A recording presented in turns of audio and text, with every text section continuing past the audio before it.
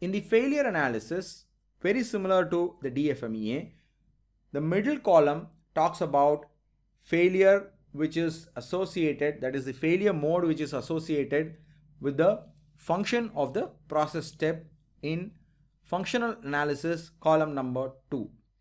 Functional analysis highlighted that manually we have to assemble the reverse gear in the shaft. What could possibly go wrong? The failure modes to that would be dust in the shaft or the gear.